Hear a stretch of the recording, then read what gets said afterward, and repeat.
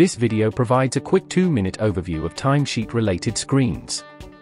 The Timesheet module allows users to capture actual time spent by them on projects and tasks in an easy and efficient manner.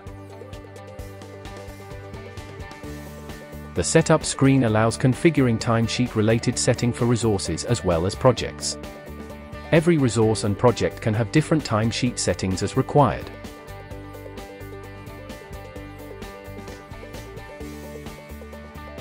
User can start logging time by selecting project, performing role, task along with any other information that needs to be captured. Time can be logged by directly entering hours, or specific time when the work was performed. User can quickly filter time entries by their status and other options to focus on the ones that require attention.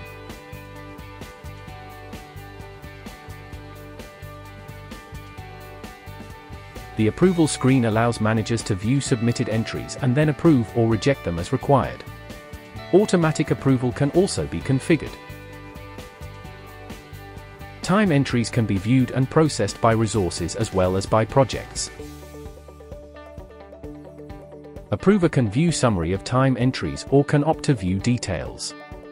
Status filter can be used to quickly focus on entries that require approver's attention.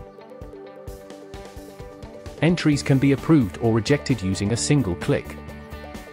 Time entries can also be processed using Project View. It allows approver to view entries and take actions from project's perspective. Dedicated Timesheet report shows actual time spent from both resource and project angle, while graphs make it easy to interpret data. Planned versus actual utilization report shows scheduled effort and actual effort, side by side. It facilitates easy comparison, while graphs allow highlighting gaps and leakages.